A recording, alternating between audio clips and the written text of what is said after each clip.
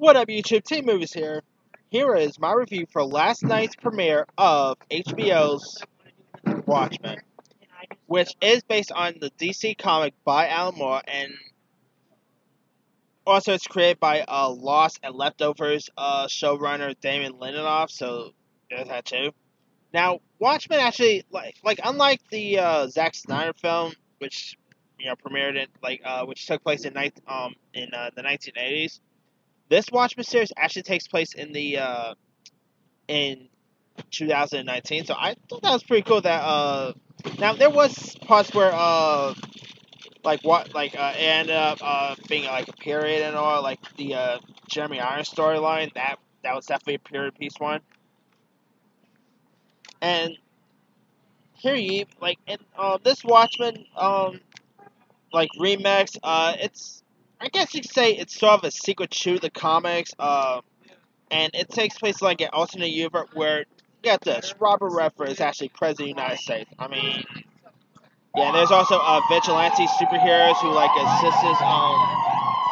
who pretty much like assist police who all like wear masks and small squid occasionally rain from the skies and all. And so like the action, it starts with like a it's sort of like a police where someone actually ended up shooting a police towards the beginning of it, and then there's like some racial tension that happens.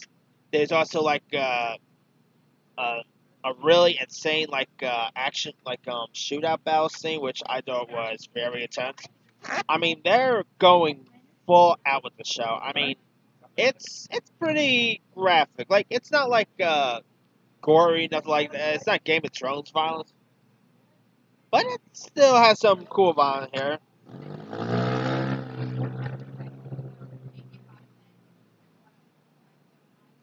And I mean, in this, you have these the action here ends up taking place in Tulsa, Oklahoma, where these white supremacist group called the Seventh Cavalry ends up pretty much targeting people of color and clash of with authorities, and it's pretty messed up here. I mean, people gets shoot up. I mean, yeah, pretty messed up.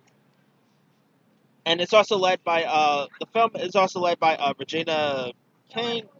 I always keep getting her and Regina Hall mixed up, but it's Regina King, who of course won her Oscar for Beale Street Couture, and she actually plays the elite cop in this, and she also is part superhero here too, and she also you also notice that she also has a daughter here as well, and her husband is also played by Aquaman dude Yahya Abdul Mateen II, who's of course going to be seen in that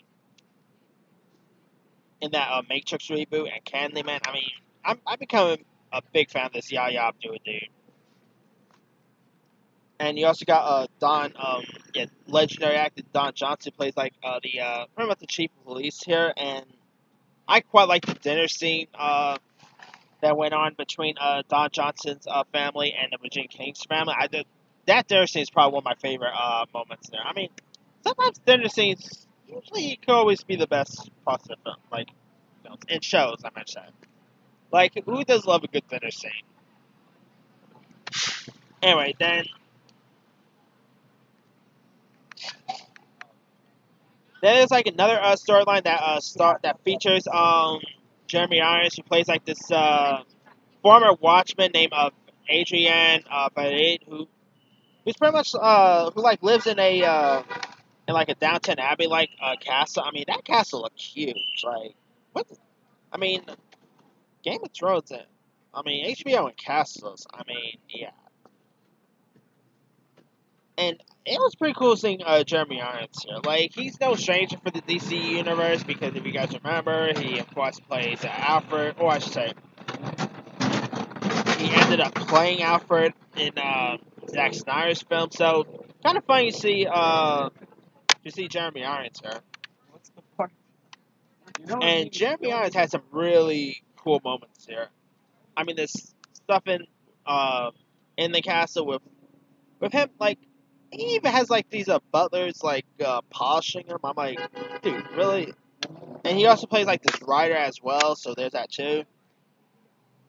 And Jeremy Irons was really great here. And you also have a few other people who popped up, like you had Tim like Nelson was great in this pilot. You know, you also had Sleepy Hollow dude. Tim Messon was great in his parts. You had this actor named Dylan Scumbane who plays Regina King's daughter. I thought she was pretty good in her part. Like the scene with the school and all was I thought was like the classroom scene was pretty decent. Yeah, I thought the premiere was pretty spot on, and I'm like it was more violent than I expected, and hey, I ain't complaining. I do love me good violent TV. To be honest, that's probably one of my favorite parts of Game of Thrones is the action and stuff that happens. And yeah, I mean this is actually HBO's first ever superhero show, so that's pretty cool that they're getting into the comic book genre now.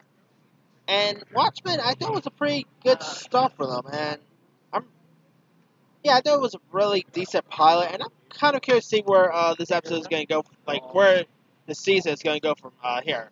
I mean, I believe there's only like 9 more episodes. I can't remember how many episodes count, but I think it's only 10 episodes. So this one was down, so we got 9 episodes to go. And the end scene kind of, I'm not going to spoil it because this is a non-spoiler review, but I really did not see that ending coming. I mean, yeah, if you guys saw the show, you'll probably know what end scene I'm talking about, but yeah, I did not see that one coming. Well, let me leave it to you guys. Did you have a chance to check out the HBO premiere of Watchmen? If so, what you thought of it? Did you like it? Are you interested in checking out the next few episodes? And have you ever either read the Watchmen comics or even seen the Zack Snyder film? Drop a comment below. Don't forget to like, subscribe, hit that bell for more notifications. This here is Team Movie signing off.